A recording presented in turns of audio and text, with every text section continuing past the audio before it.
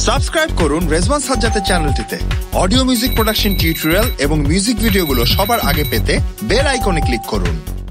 আজকে আমাদের টপিক একটি গান মিক্সিং এর জন্য কিভাবে প্রিপেয়ার করবেন। সাথে থাকুন।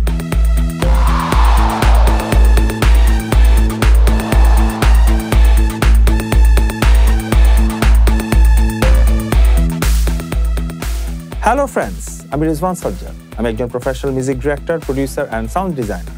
আপনারা যারা আমার ইউটিউব চ্যানেলটা ফলো করছেন তারা জানেন যে আমি সাম্প্রতিক যতগুলো ভিডিও বানাচ্ছি প্রত্যেকটা ভিডিও কিন্তু মিক্সিং রিলেটেড।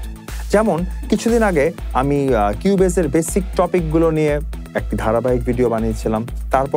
পরে যে ভিডিওটা বানালাম সেটা হচ্ছে কন্ডেন্সার মাইক্রোফোনের সাথে মধ্যে কিভাবে আপনাদের হোম স্টুডিওর মধ্যে গান রেকর্ডিং করলে বেস্ট পারফরম্যান্সটা পাবেন, এবং সেখানে আমি অ্যাকোস্টিক রেকর্ডিং সম্বন্ধেও কিছু ধারণা দিয়েছি। এইসব ভিডিওগুলো যদি আপনারা না দেখে থাকেন তাহলে অবশ্যই আমার চ্যানেলটি ভিজিট করবেন। এই ভিডিওগুলো আছে। এবং সবচেয়ে ইম্পর্টেন্ট ব্যাপার যেটা হচ্ছে, যেহেতু আমি এখন আমাদের টপিক মিক্সিং নিয়ে, তো আমার লাস্ট যে ভিডিওটা ছিল সেটা হচ্ছে মিক্সিং টেমপ্লেটের উপরে, যেটার নাম ছিল how to create your mixing template.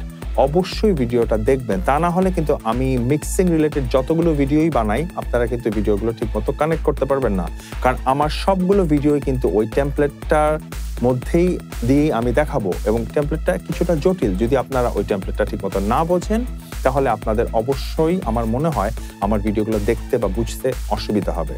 তো আজকে আমাদের টপিক, যেটা আমি ভিডিও শুরুতেই বলেছি, সেটা হচ্ছে একটি গান যখন কম্পোজিশন শেষ হয়ে যায় তার পরের স্টেপটাই কিন্তু মিক্সিং।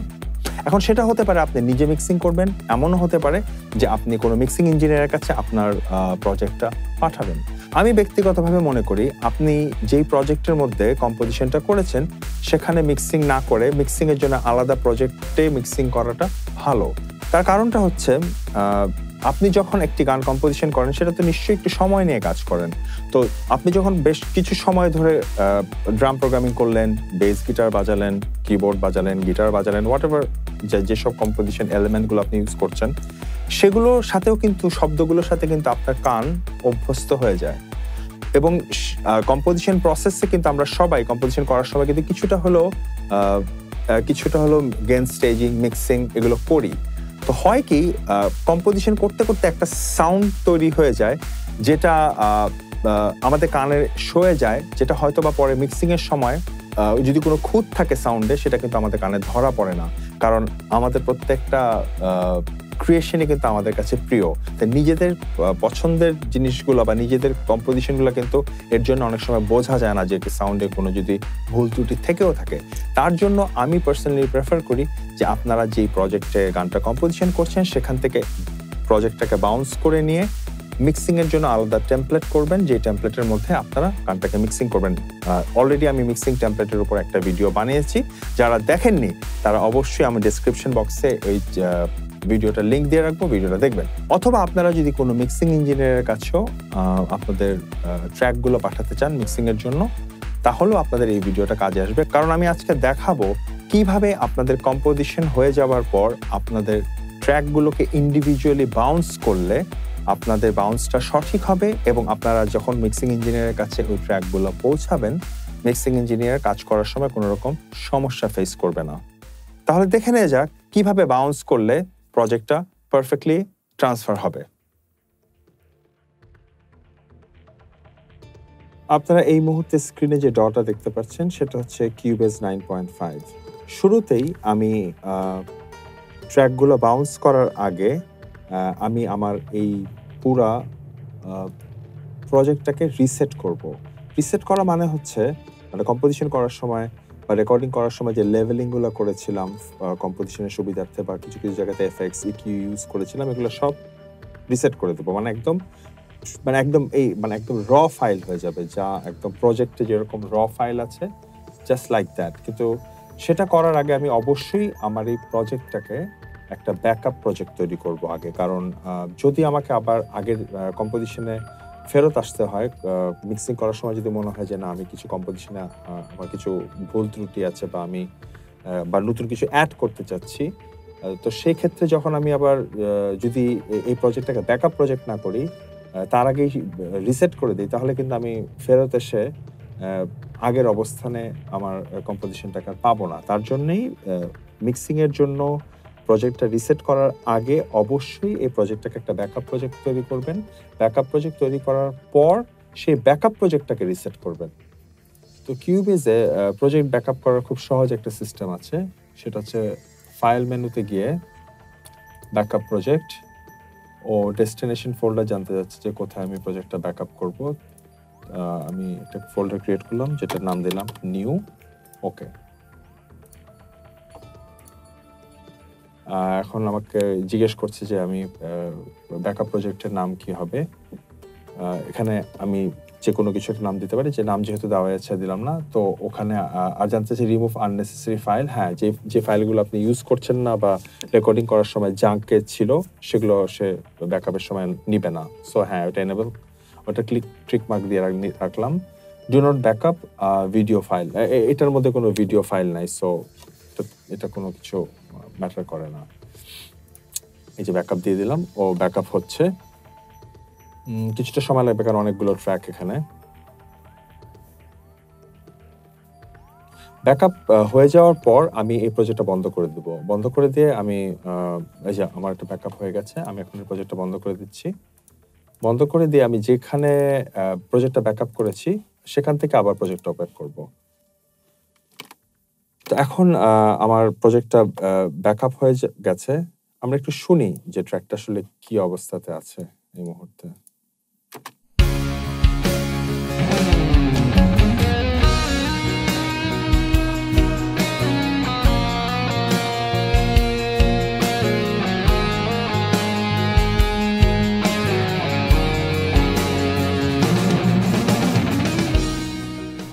আচ্ছা, এটা কিন্তু আমার একটা আপকামিং কম্পোজিশন, যেটা আমি আমার এই ইউটিউব চ্যানেলেই রিলিজ করব। তার একটা কারণ আছে। আমি যদি এই গানটা, যেহেতু আমি এই গানটার উপরেই সামনে সবগুলো মিক্সিং টিউটোরিয়াল বানাবো, তো আমি যদি এই গানটা অন্য কোনো কোম্পানির কাছে বা কোনো সংস্থার কাছে এটা কপিরাইটস ওদেরকে দিয়ে দিই, তাহলে কিন্তু আমি আমার এই চ্যানেলে এই গানটার কোনো কিছুই আপলোড করতে পারবো না। ইভেন এখানে যে আমি আপনাদেরকে দেখাচ্ছি, ভবিষ্যতে এই গানটার যে ড্রাম মিক্সিং, আমি সব কিছুই আবার প্রথম থেকে দেখাবো। তো সেই সময় এটা করতে পারবো না, কারণ এটা তারা অ্যালাউ করবে না। সো এর জন্যই এই গানটা স্পেশালি আমি আমার চ্যানেলের জন্যই বানাচ্ছি, এবং যেটা ইন ফিউচার রিলিজ হবে, এবং এটার মাধ্যমেই আমরা মিক্সিং টিপসটাও আমি দিব আপনাদের সবাইকে। এখন আমি এই ট্র্যাকটাকে কিভাবে রিসেট করব সেটা দেখবো। সেটা হচ্ছে, দেখুন এখানে প্রত্যেকটা ফেডার কিন্তু কম্পোজিশনের সুবিধার্থে ব্যালেন্স করা হয়েছে। সো এগুলোকে আমি সব রিসেট করে দিচ্ছি। রিসেট করার জন্য কি করতে হবে আমার? খেয়াল করুন, কিউবেজের একদম কোনায় ডান দিকের উপরে ফাংশন মেনু আছে। কার্সারটা খেয়াল করে দেখবেন, ওটা ক্লিক করে রিসেট মিক্সিং কনসোল। ও আমাদের কাছে জানতে চাচ্ছে, do you want to reset all the channels or selected channels? মানে আমাকে প্রশ্ন করছে যে আমি কি যে চ্যানেলটা হাইলাইটেড মানে সিলেক্ট করা আছে সেই চ্যানেলটা এখানে রিসেট করতে যাচ্ছি, নাকি সবগুলো চ্যানেল রিসেট করব। যেহেতু আমি মিক্সিং করার জন্য নিচ্ছি, সবগুলোই রিসেট করব। রিসেট অল, রিসেট হয়ে গেছে।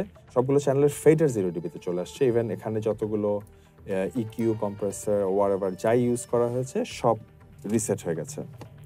এখন আমি এটাকে বাউন্স করব। আচ্ছা, বাউন্স করার সময় একটা জিনিস লক্ষ্য রাখতে হবে আমাকে, যে কিছু চ্যানেল স্টেরিও, কিছু চ্যানেল মোনো।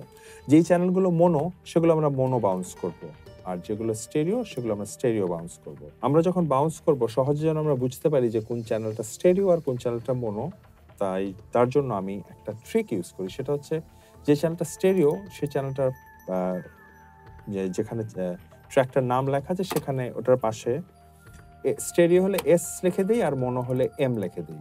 যেমন এগুলো স্টেরিওগুলো আমি সব এস লিখে দিচ্ছি।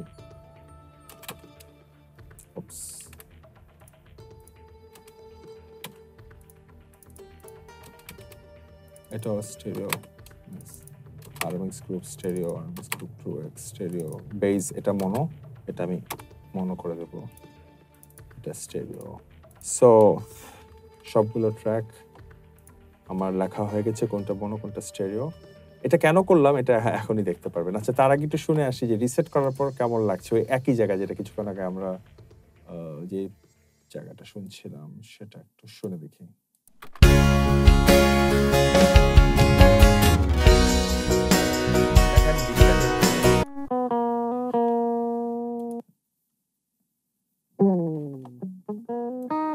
কিছুক্ষণ আগে কিন্তু ডিস্টরশন শোনা যাচ্ছিল, এখন আর ডিস্টরশন শোনা যাচ্ছে না, কারণ আমি সবসময় গিটার রিগ ব্যবহার করি, সো ওটাও রিসেট হয়ে গেছে। এটা আমি অবশ্য মিক্সিং এর সময় আবার ইউজ করব আমার মিক্সিং প্রজেক্টে। আচ্ছা, এখন আমরা এটাকে কিভাবে বাউন্স করব সেটা দেখি। কিউবেজে খুব সহজ একটা বাউন্স করার নিয়ম আছে, একসাথে সব বাউন্স হয়ে যায়। এটা আমশোর লজিক মানে সব ডতেই আছে। এই যে ফাইল মেনুতে গিয়ে এক্সপোর্ট মিক্স ডাউন অডিও, আমি যেহেতু ইন্ডিভিজুয়ালি সবগুলোকে বাউন্স করতে চাচ্ছি সেই ক্ষেত্রে আমি সেখানে দেখুন আউটপুট মেইন আউট দিলে সবগুলো একসাথে বা একটা স্টেরিও ট্র্যাক হয়ে যাবে, এটা আমি চাচ্ছি না। গ্রুপ চ্যানেল না, এখানে কিছু না, আমি জাস্ট অডিও চ্যানেল। এই যে এখানে খেয়াল করে দেখেন, এখানে দেখেছেন প্রত্যেকটা ট্র্যাকের নামের পাশে কিন্তু যে আমি যে স্টেরিওতে এস এস এস যেটা মোনো সেটা এম এসেছে। সো আমি বলেছিলাম যে আমি সবগুলো স্টেরিও ট্র্যাককে স্টেরিও বাউন্স করব, মোনো ট্র্যাককে মোনো বাউন্স করব। তো আমি আগে যেগুলো স্টেরিও ট্র্যাক সেগুলো বাউন্স করি, এগুলো স্টেরিও ট্র্যাক।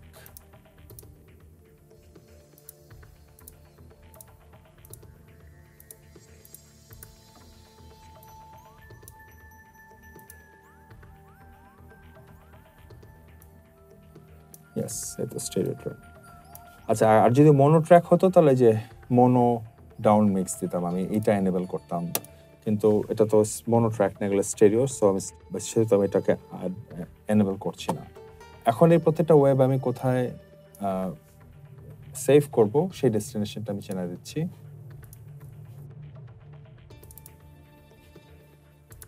এটা ফাইল, নিউ সং,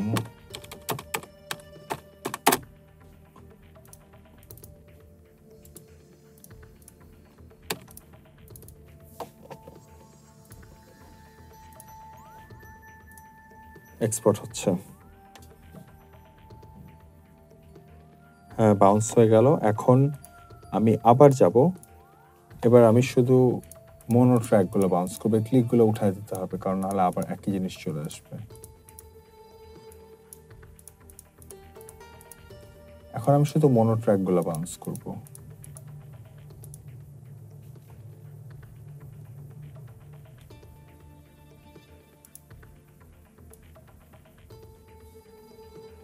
হ্যাঁ, সবগুলো মোনোতে সিলেক্ট করা হলো, রাইট। হ্যাঁ, সবগুলো সিলেক্ট হয়ে গেছে। এখন আমি এই যে আমি যেটা বলেছিলাম, যেহেতু আমি এবার একটা মোনো বাউন্স করতে চাচ্ছি সেহেতু মোনো ডাউন মিক্স এটা এনেবল করে দেব।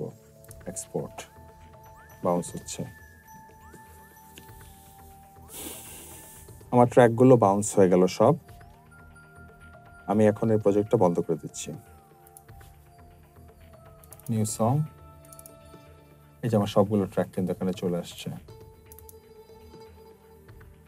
এখন নেক্সট ভিডিওতে আমরা দেখব যে কিভাবে এই বাউন্স ট্র্যাকগুলো আমি মিক্সিং এর জন্য প্রিপেয়ার করি। আমি আশা করছি আপনারা আমার এই ভিডিওটা দেখে নতুন কিছু জানতে পেরেছেন এবং উপকৃত হয়েছেন।